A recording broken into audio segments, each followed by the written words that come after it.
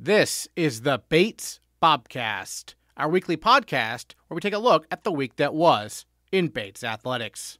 My name is Aaron Morse, and this week we're recapping a thrilling 25-24 win for the Bates football team over Bowdoin. Plus, we look ahead to the men's basketball season and talk to the former Bates quarterback who held the single-season passing record until Brendan Costa broke it on Saturday. That's coming up on the Bates Bobcast.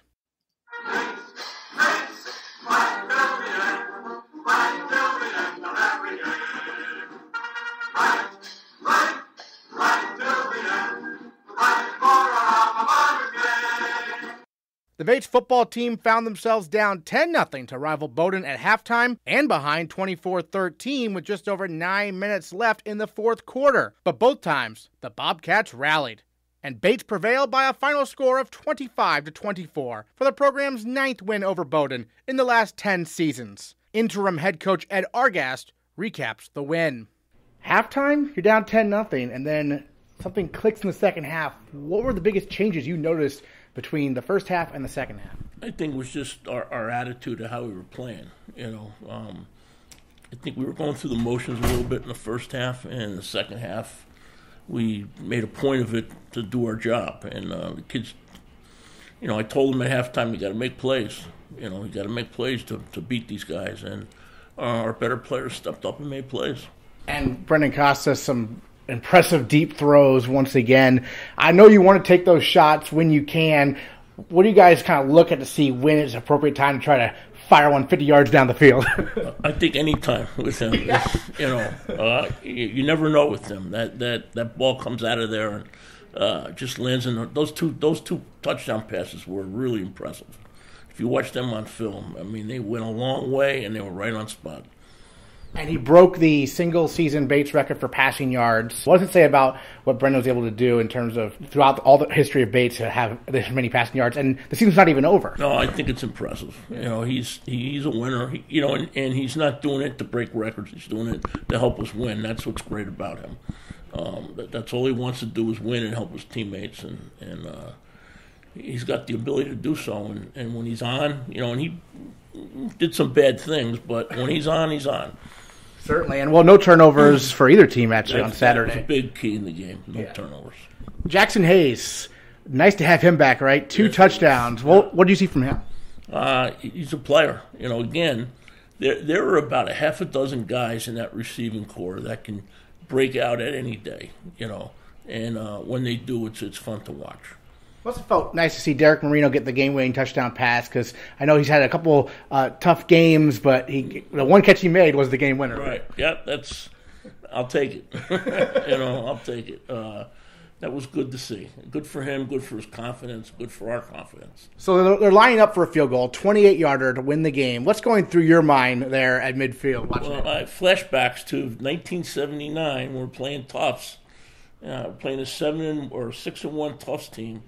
And we're winning, and they're going to kick a field goal to go up with no time on the clock, and they miss it. Oh. Same scenario, and just as sweet, if not sweeter. The storming of the field, obviously. I don't know if I was expecting that, but there were a ton of Bates fans. What was it like to have all that support? I thought I was at a party. It was great. It was great to see so many happy people, happy for other guys. It was really good to see. And I thought the defense, it was kind of a bend but don't break defense, I guess, sure, on Saturday. What were your thoughts on their performance? They're clutch. They're consistent now. They don't have lapses like they used to. We're not exploding in the wrong direction. They've kind of calmed down and got things under control. And Coach Davis has done a great job of managing their game. And I'll tell you, the offensive line played great too. Blocking little guys that stunt around all the time is not an easy task, and they did a really good job. Excellent. And I also saw Bowdoin try to fake punt once, but you guys were ready for it. That was heads up, no doubt. Well, you got Hamilton this week coming to town noon, senior day. What's it going to be like to honor all these seniors? I know some are planning on coming back. It's sure, a mix of people, but what's it going to be like, you think, honoring all these seniors Saturday? I think it'll be exciting. It'll be good for them, good for their parents. We want to thank the parents and thank them, and it'll be interesting. Going back to the game under the lights, I mean, it just seems like it just has a different atmosphere than a typical day game, right? It does. It does. Yeah. There's an electricity in the air that's different. And then just any other thoughts you want to share on the game we haven't got to talk about? No, just we got to get this last one.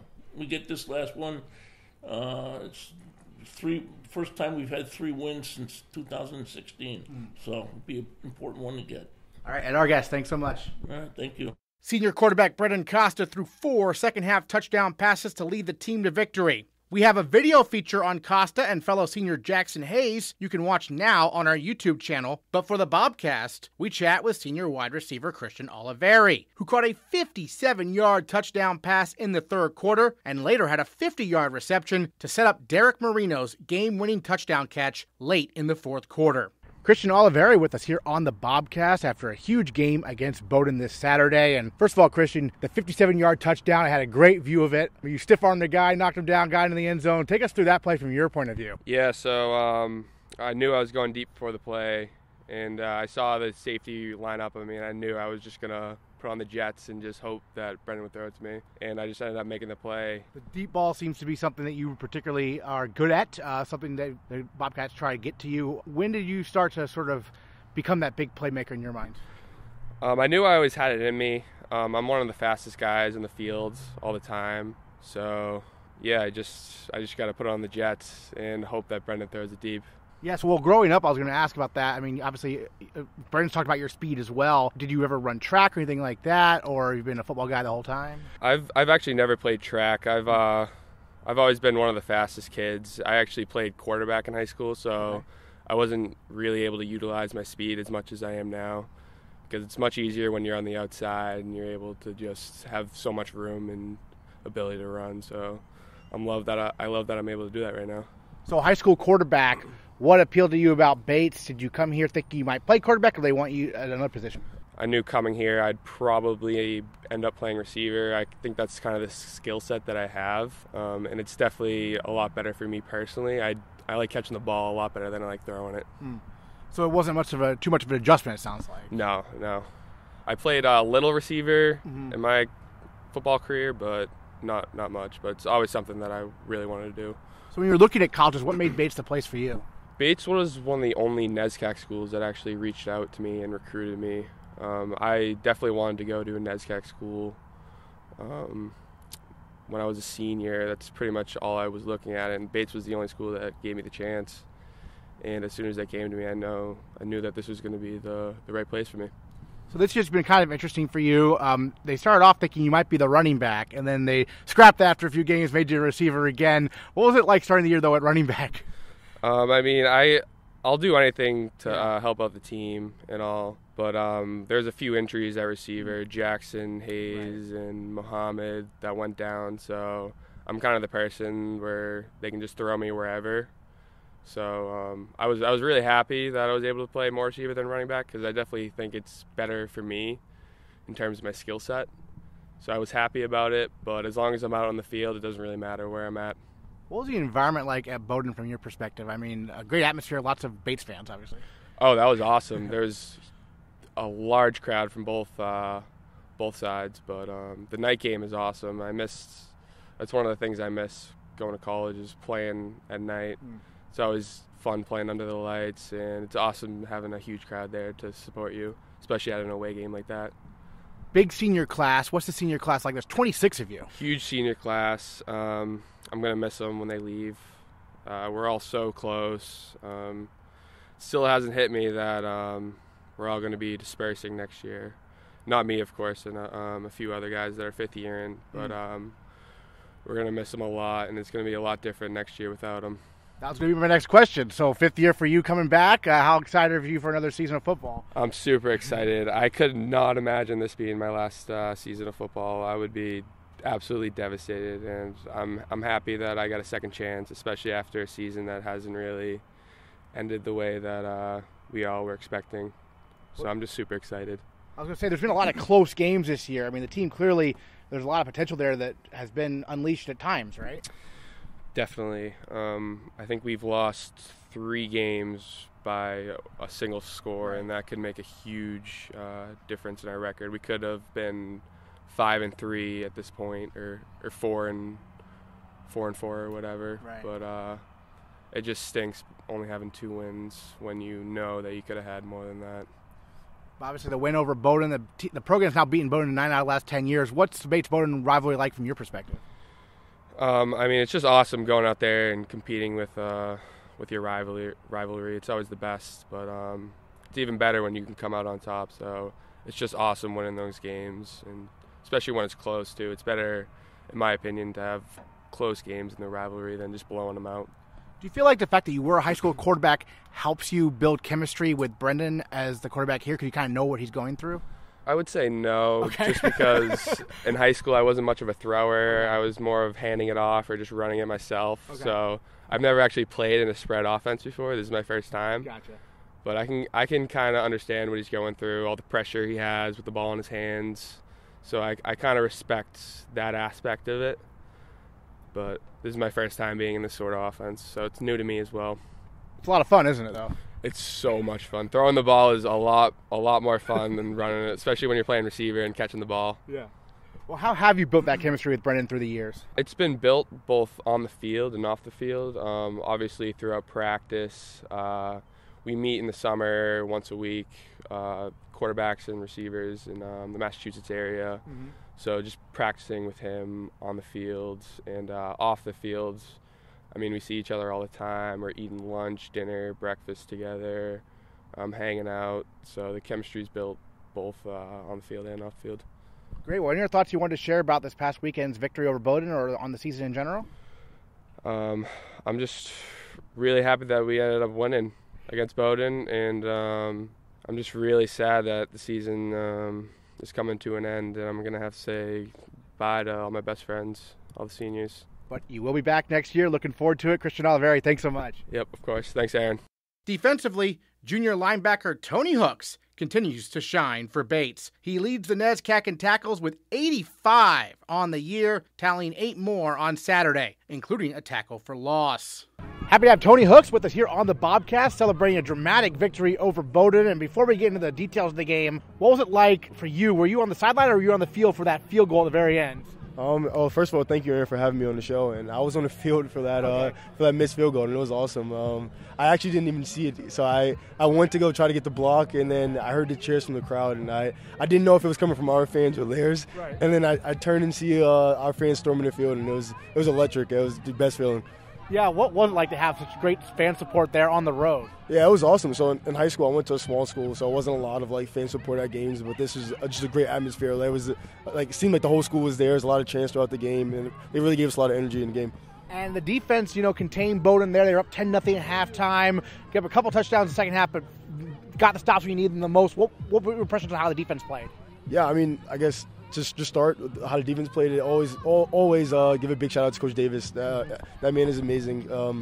He's the best coach I've ever had in my life, and I've been playing football for much of my life. And that man, he has us most prepared for every game. Every game we go into, we know what we're going to get out of other teams' offenses because he watches so much film. We watch so much film as a defense. We go over their plays throughout the week at practice, and I think he puts us in really good positions to just know what to see, what to expect, and what to see from other teams. And the same ones for Bowdoin this past Saturday. He calls it the blueprint, right? The blueprint. What was the blueprint for containing Bowdoin? Yeah, the blueprint for containing Bowdoin was they had a good running back who he got the ball a lot. We knew he was going to have to get the ball a lot going into the game, so just kind of containing him, making sure he doesn't break free for big runs. That was one of the biggest things. And then the quarterback, they like to run a lot of quick routes, and we was so we just able to just contain that and just make sure we weren't giving up any deep shots and stopping the running back from breaking for big runs. That was the 2 big things going into this game. Great. Well, you've had quite the year. You lead the NESCAC in tackles right now. What's allowed you to be freed up to make all those stops? Yeah, again, big shout out to Coach Davis again, but also shout out to the D-line in front of me. Those guys are playing amazing. Again, the game is really the way that our defense is set up. We run a 3-4, so the 3 linemen in the front are really just pluggers. They make sure they fill in the gaps. They keep the linemen off for me, so I'm able to roam around and make tackles, run sideline to sideline, and that's the same for all the linebackers. So it's really a big shout out to Coach Davis for setting up our defense in that way, and the D-line for doing a strong job this year. Jack Ryan, Nolan Potter, Matt Conley, who's hurt right now, Finn Duffy, all those guys. Those guys are awesome. And then your fellow linebackers also having good years. Mike Bowman, it seems like he might be undersized, but he's all over the field, it seems like, right? Yeah, Mike Bowman's the man. He plays big. Spencer Adams, Tyler Hamilton, George Hawkins, all those guys, and at Juno, all those guys in the linebacker room.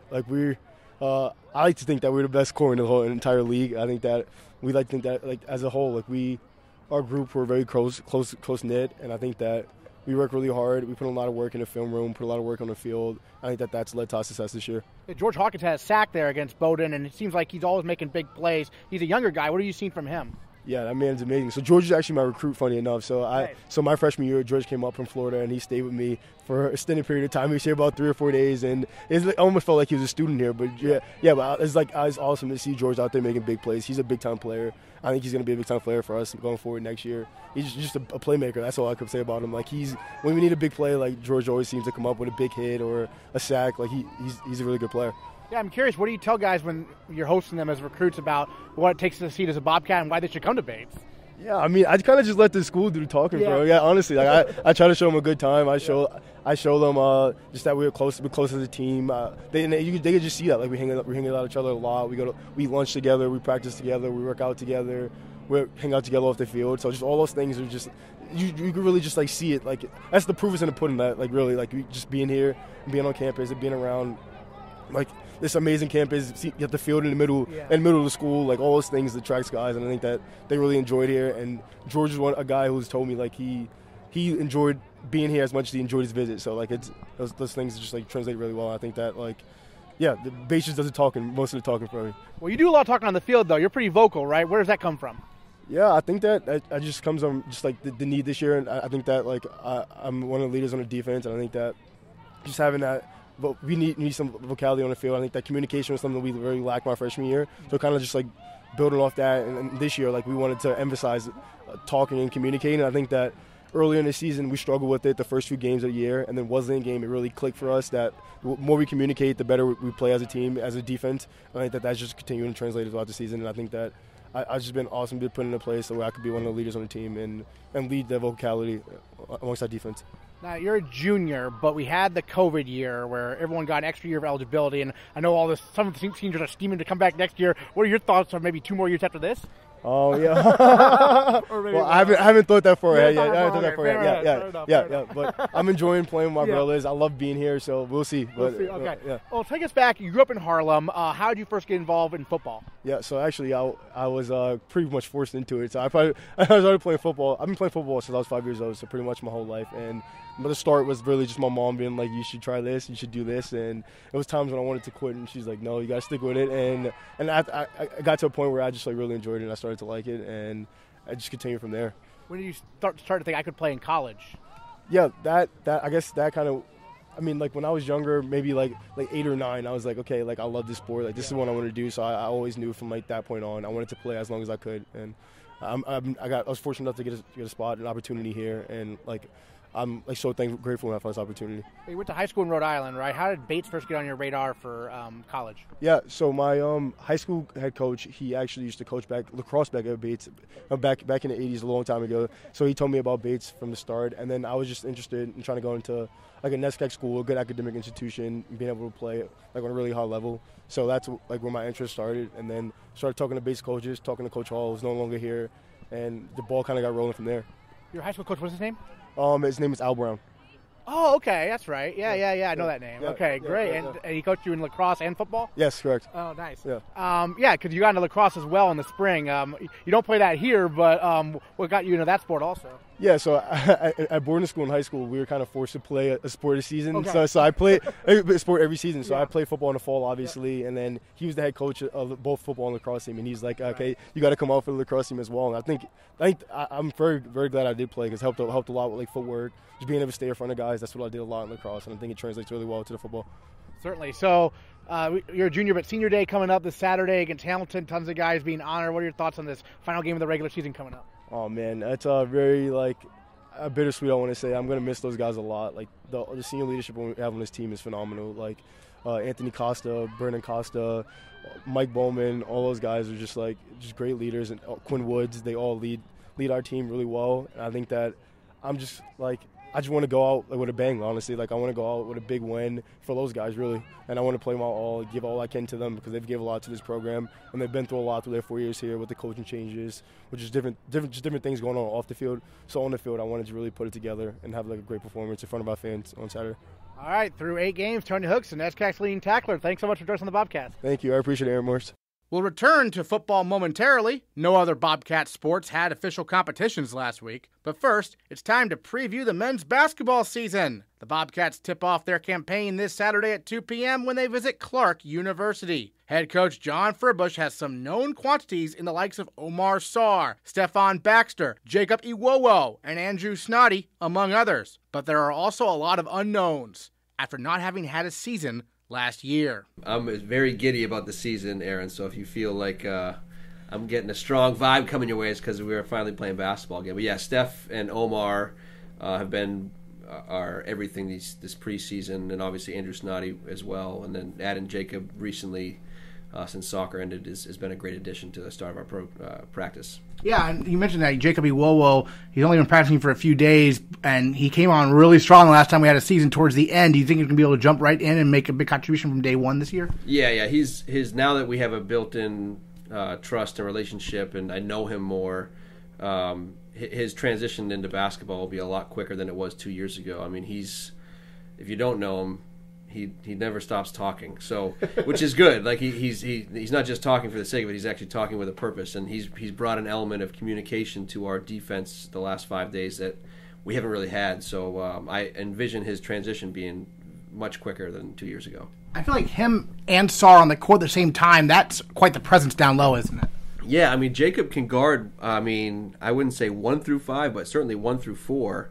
And, Omar he's put on a little bit more weight up top, and I wish I had a teammate like him when I played. We would have been a little bit, no disrespect to my centers when I played, but he's a special player on defense, and so I feel really confident about our half-court defense and holding teams into, hopefully under their average. And then let's talk about the unknowns. Half the roster, right? We didn't have a season last year. So you have a bunch of sophomores we haven't seen play. We haven't seen any of the first years. Normally I feel more prepared for these interviews, but I don't know what to say about them. So how have you talked about them? Well, I don't know how much time you got because there are a lot of unknowns that we're still trying to gauge. I guess the generically speaking, the great part right now is that it's so competitive. It's really not clear to me who's my top 8 or 9 yet. And so we had a little inter squad scrimmage this weekend, and not everybody was healthy, but almost everybody that played gave me a reason to play them next Saturday. So these next 4 days of practice are going to be really important for us just to find who we want to roll with to start, who we want to come in off the bench.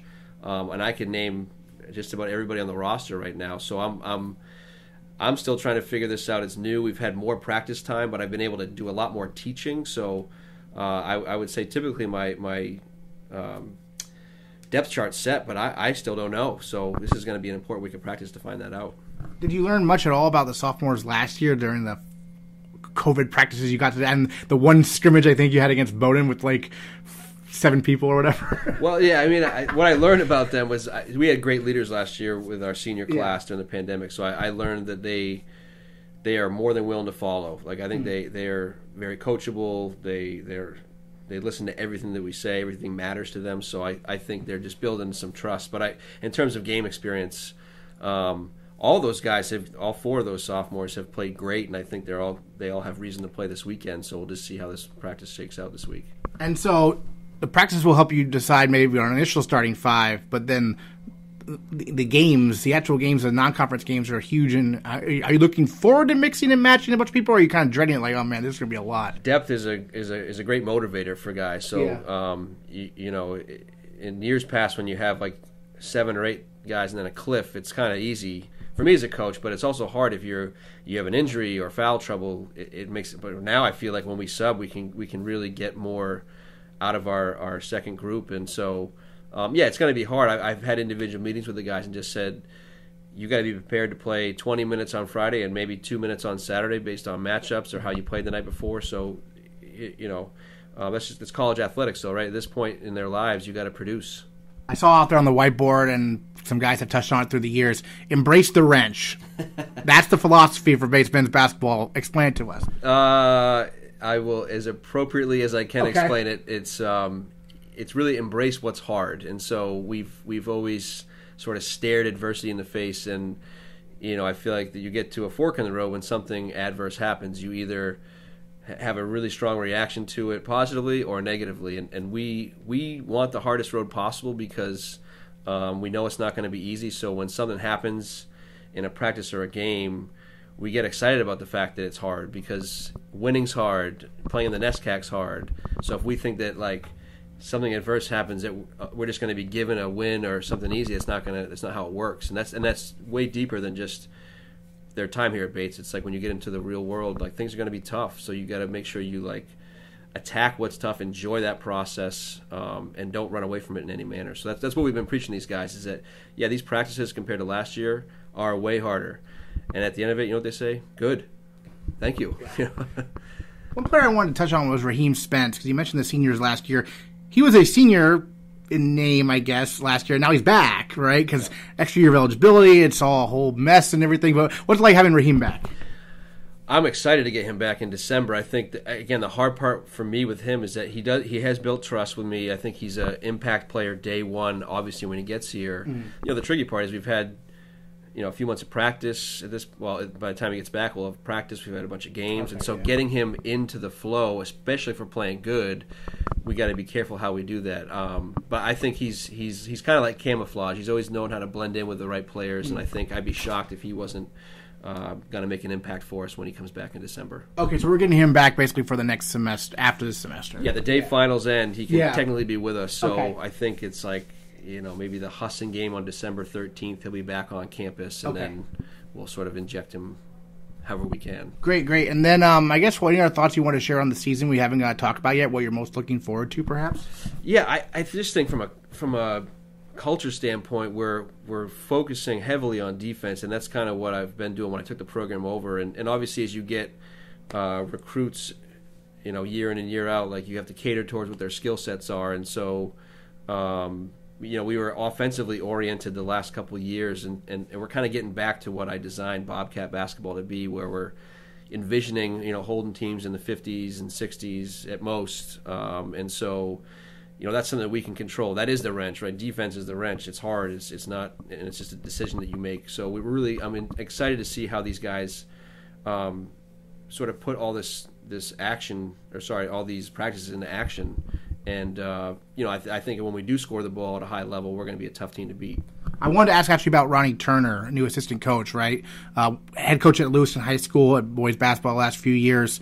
He obviously made a big impact there. He's from the area. What's it like having him on staff? He's amazing. He's, from a generic standpoint, someone who's been a head coach before, I don't care what level, he has an idea of what it's like to be in my shoes. So a lot of the things that he does knowing that I either don't want to do or don't have time to do, and he just does things, and he thinks like a head coach, and so that perspective always is super helpful.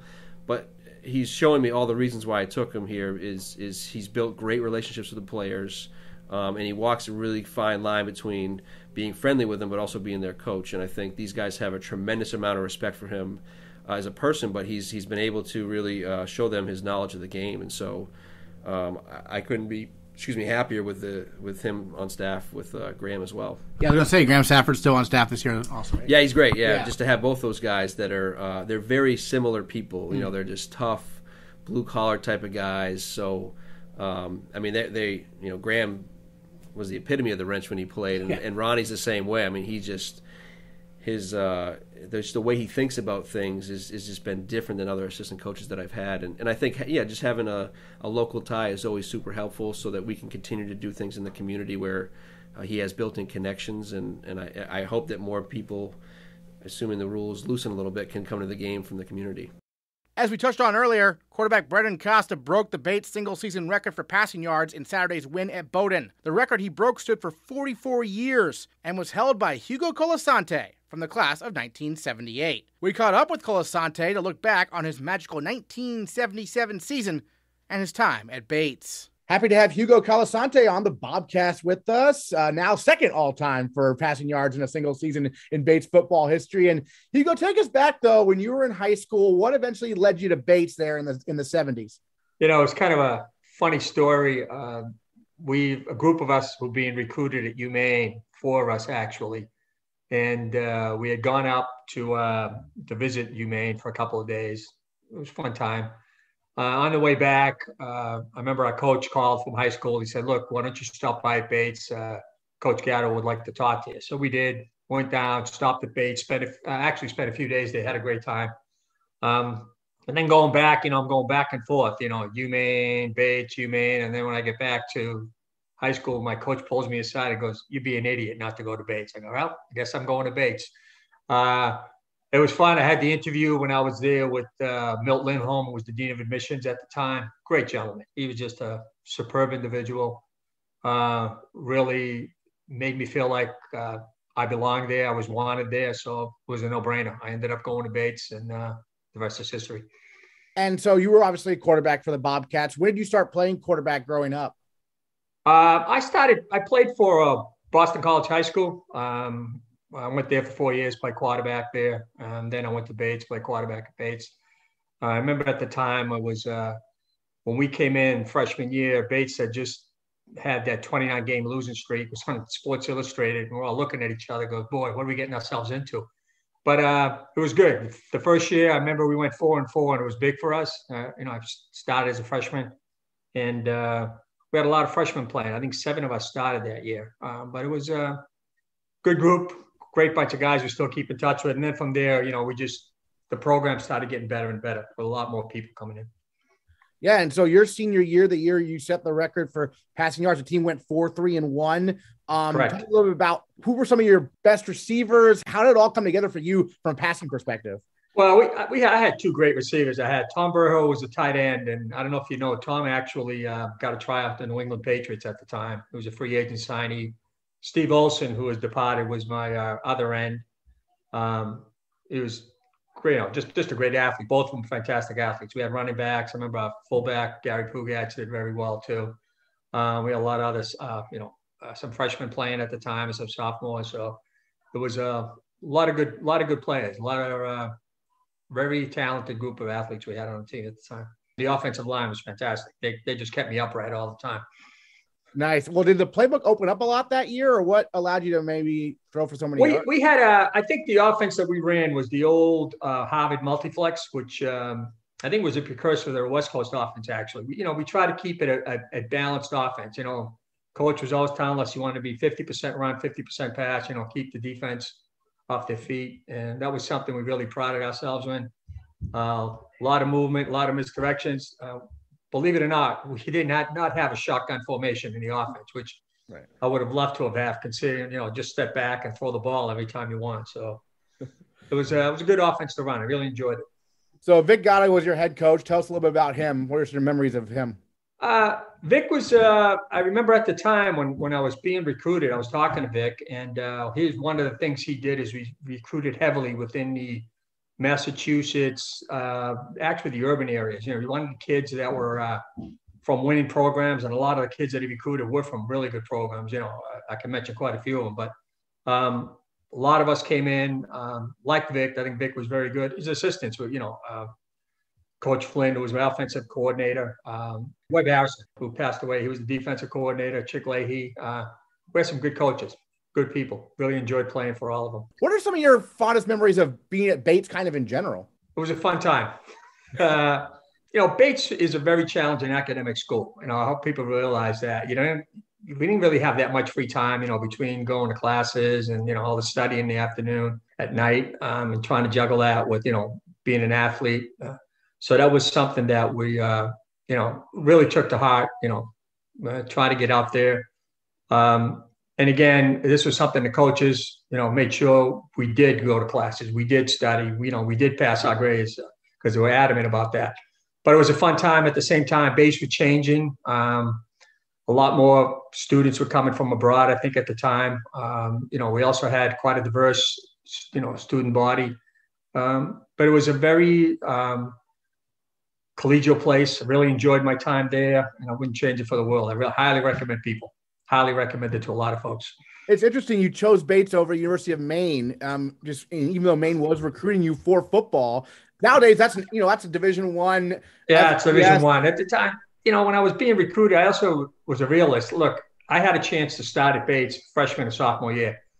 I didn't know what I was going to end up playing at university. I mean, I could not even been a quarterback. I could have been a defensive back for all I know. So that's one of the reasons. And plus, when you look at the academics, there's no comparison. You got to go for the long term. Yeah, exactly. Well, memorable games for you. Any games that really stand out? Yeah, just a couple of losses. One to Bowdoin, I still can't get over it. I still have nightmares over it.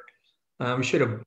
I mean, we were just we outgained them. We time of possession, total yard, just a couple of mistakes really buried us, and that was the game that really hurt. The other one was against Trinity, where we lost by a touchdown, and I think I threw a pick six that game. The only pick six I had in my career, and it was just those are the two games that stick out. The wins were good, but the losses were the ones that we had a good team. And the year after us, they had a really good football team. Chuck Laurie was quarterback, still a good friend of mine, and that was something that really sticks out.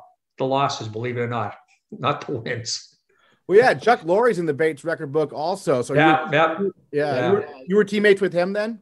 Yeah, Chuck was a year back of me. We were very close, worked out together a lot. We still keep in touch. He was a heck of a quarterback. Really very strong arm, good athlete. So it was fun playing with him. Was it a competition in the quarterback's room? Because he was obviously very good also. Was it more you were kind of a mentor, or how'd that work? Nah, it was a combination of both. I mean, we were competitors, but we're also, we mentored each other, not just high, we were good friends like that. And, we always rooted for one another. It was, it is what it is. You're competitors, but you're friends at the same time. So you're walking a fine line, but deep down, I wish them all the best. And I'm sure he felt the same way about me too. Garcelon Field nowadays, of course, we installed turf there in 2010. Right. When you played, it was grass. I know it could get a little muddy. What were some memories of playing at Garcelon? Yeah, we had a couple of nice weather games. I remember one of them, I think it was against Tufts. It was just bad, mud, rain, and we just, looked like we were throwing a shot put instead of throwing a football. But, we had a good running game that year, and so we were able to, move the ball and beat Tufts for the final game of the year, which was a huge win for us, too, to get us over 500. Certainly. So after 44 years, your passing record has finally been surpassed for one season. You happy about Brendan Costa achieving that? Or are you like? Yeah, I think it's fantastic. I wish him all the luck. God bless him. I think it's great that somebody broke it. I think, most of these records will fall eventually, as the athletes get a heck of a lot better, quicker and taller. It was good to be there, but, it's a team game. It's not just my record. It was a team record. Everything I did was with the help of all the other teammates that were on the field, both offense and defense, special teams. So, yeah, you like it, but it's also, it's part of us, part of that team. And, that was a magical year for us. I really enjoyed it. Excellent. Well, a couple more questions for you, and then we'll let you go.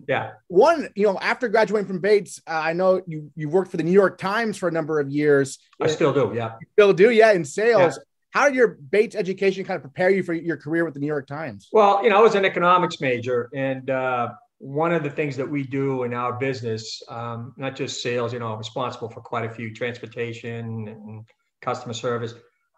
You look at your business, and your background in economics teaches you, how do you run a business? You look at, simple things that you learn in economics, not the calculus part, which is I'm still trying to figure out today. But, the basics, how do you run it? And it really helped a lot. The Bates education was one I'll never forget, obviously. And the people I've met, I think, was more important. The connections I made, the friends I still have today.